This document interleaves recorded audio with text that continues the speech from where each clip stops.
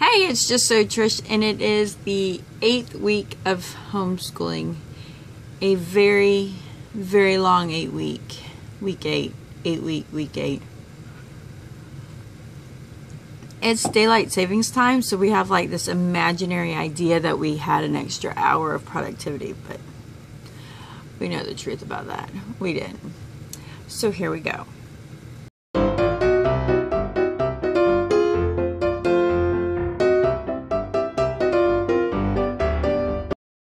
It is already one of those mornings.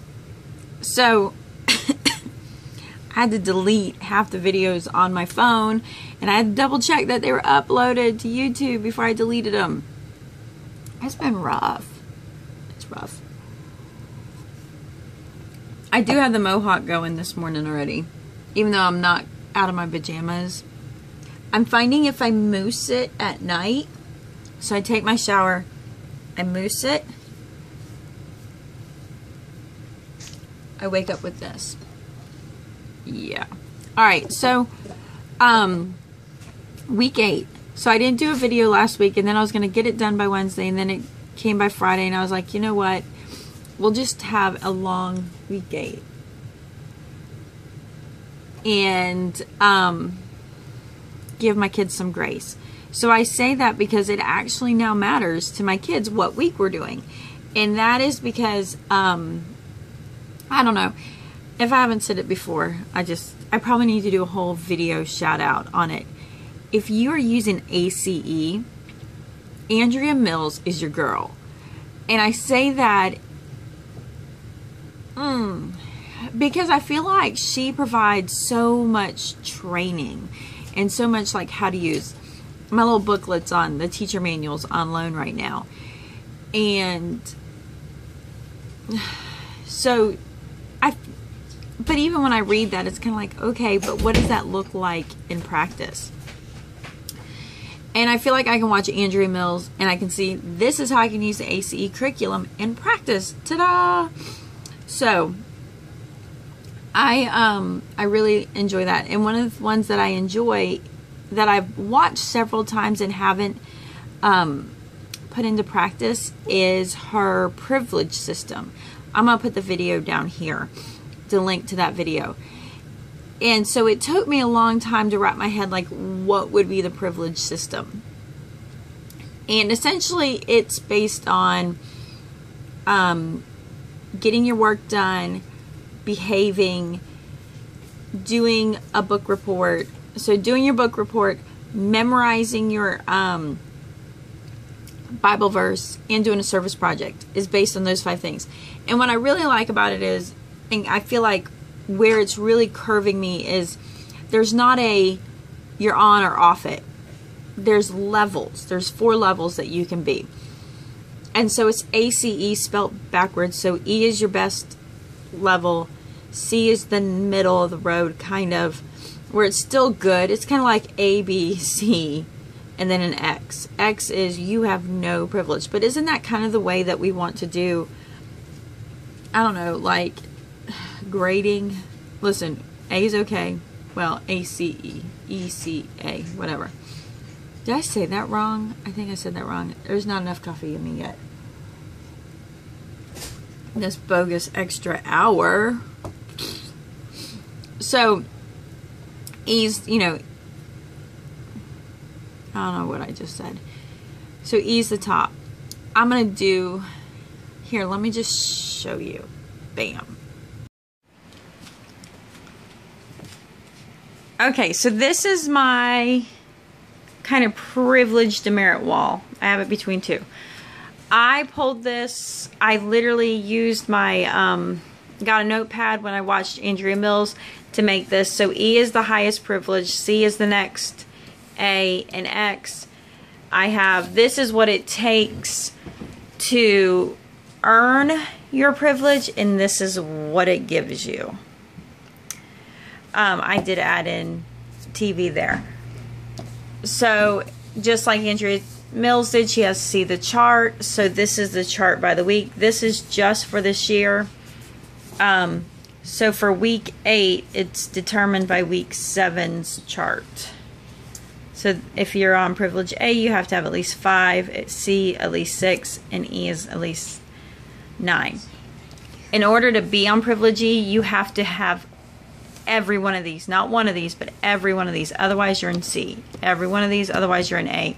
Since we just started this last week, week 1, we didn't count the book report or the service project or the scripture.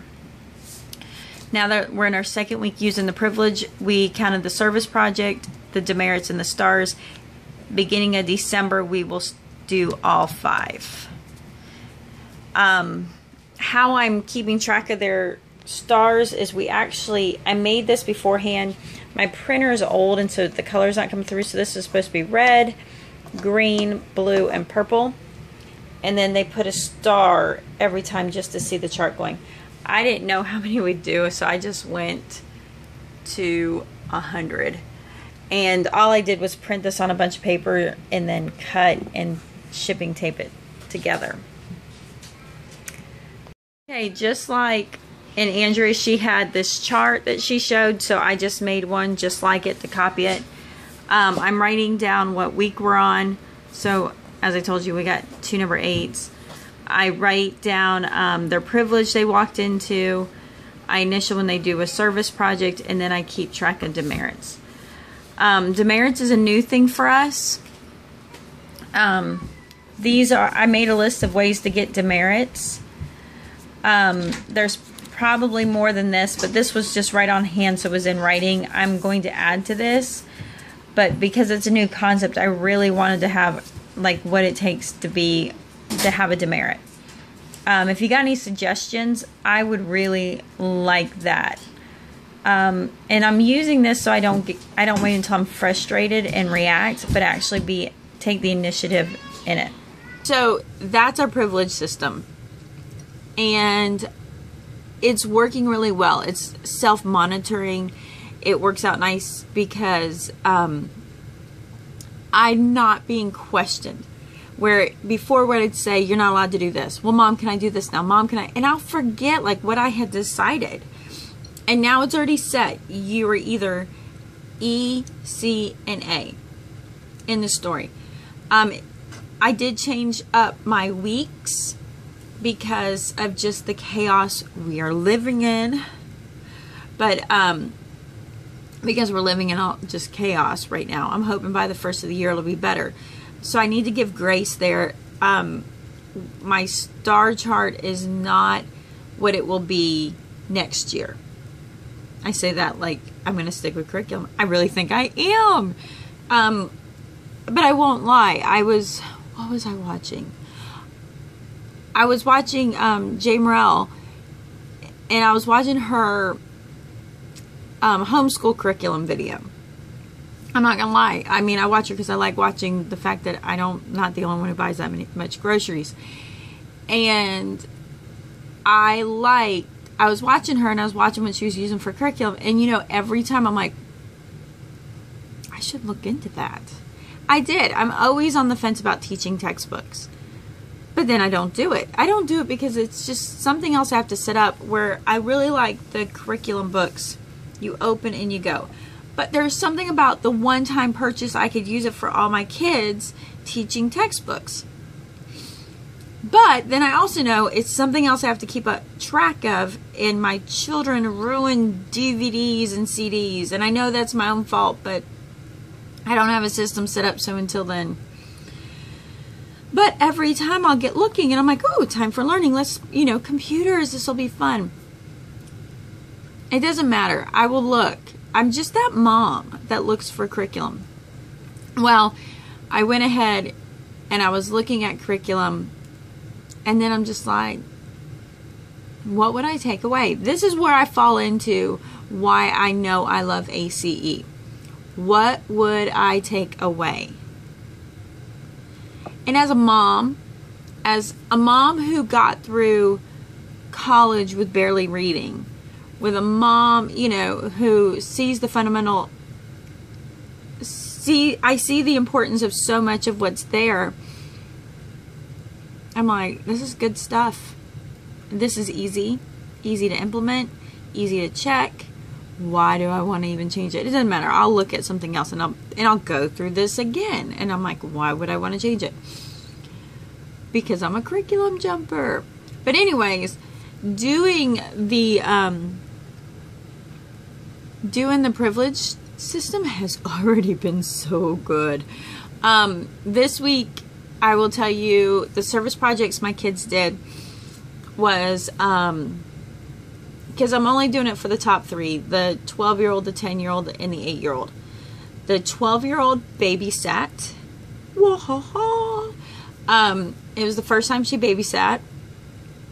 And she is not a big fan of being alone. But she willingly babysat for an hour while we ran up the road. And that was big stuff for her. Because she's not like, I want to be alone, give me the baby, y'all go away. She's not that kid. She's very much like, no, you're not leaving me, I'm going with you kind of kid. So that was a service project for me, because I want, as my kids get older, I want them to babysit with a willing heart, because in my life, when I was a kid, I was babysat by people that didn't have a willing heart, and it wasn't good. We'll say that. Yeah. So I'm very particular about that, and I mean, it's left whatever. So I just don't babysit unless you got a willing heart. If you don't have a willing heart, don't watch my kids. And so that goes for anybody who watches my kids, and that goes for my kids watching each other. So that was her service project. Baba's service project is, the really cool part is we live really close to our church, and on Monday we had the fall festival, and so my son was at 6:45. He's so funny. I need to get some video of him. He had so on our construction trailer we have this, like, the mobile home stairs. They're not our stairs. We live a great life. They're not our stairs. They're actually the church's stairs. And a couple of years ago, when we got this trailer, somehow we worked it out that we took the church's stairs. Now, here's the thing. The church only uses them 2 times a year. 2 days out of the year, and not even full days. So they use them for the sunrise service, and they use them for the fall festival, because they have this big flatbed trailer. They pull up, they turn it into a stage in the park, and they use the stairs for the performers to get on and off. So, so we take our borrowed mobile home stairs, put them on a trailer, and take them to them, or they come and get them, and they use them, and it works out good for the church because they know where they're at. We take care of them, and then they're back and forth.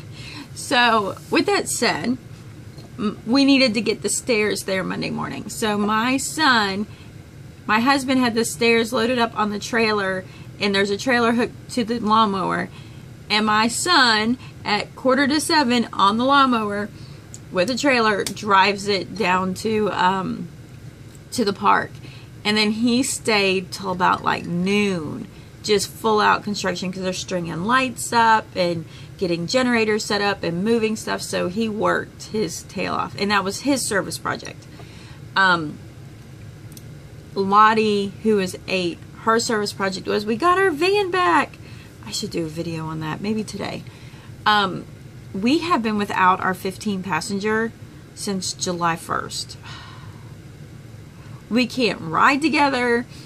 I mean, the minivan fits me and the kids. That's it. Not all of us.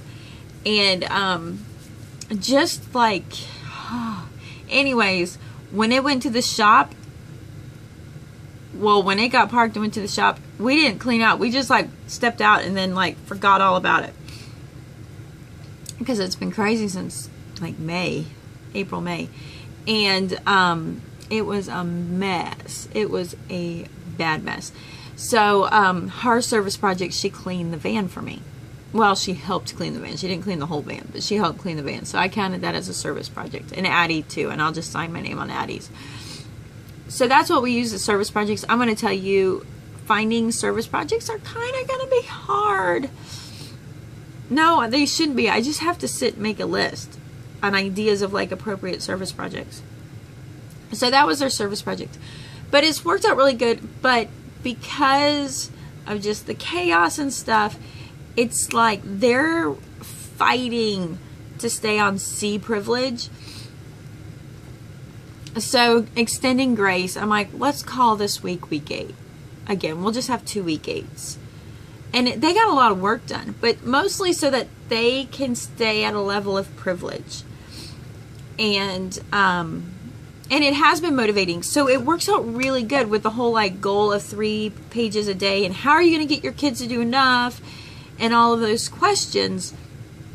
Well, when I'm only asking 3 pages as a goal, that's all they're doing. That's it. There's no motivation. It's just, that's all I need to do. I'm done. I agree.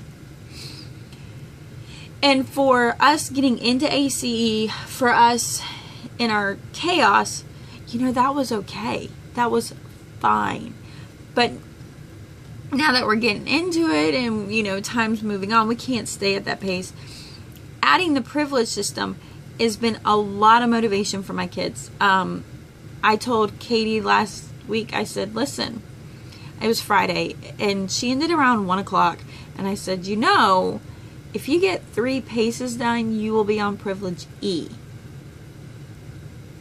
As long as, you know, everything else is done. She was like, oh. She sat down, and she whipped out 3 tests, I think she did. Because she was already, like, almost there. She was like, okay, here, we're done. The one hard part they have is they're like, okay, I finished this book. Now am I on privilege? And I'm like, we don't reset privileges until Sunday night. I actually haven't set privileges yet. It's been nice. It's been monitoring the TV. We're monitoring the TV. We're monitoring electronics, bedtimes. And it's nice because they'll be like, Mom, can I go do that? I go, what does your privilege say? Go check the privilege chart. And they do. And they're like, oh, I can't. I'm like, yeah. So that has worked out really good. We're just doing Proverbs. Again, I mean, I'm not going to lie. I just am completely stealing Andrea Mills's concepts. I feel like she's brilliant. I think listen, my friends over at ACE Ministries, you ought to consider using her as your homeschool liaison. She has amazing ideas. Actually, you should just use us both. Because she's good. She's really good. Really good. So using that is helping. And then just trying to keep up. It's kind of chaotic here. We'll talk to you later. Peace out.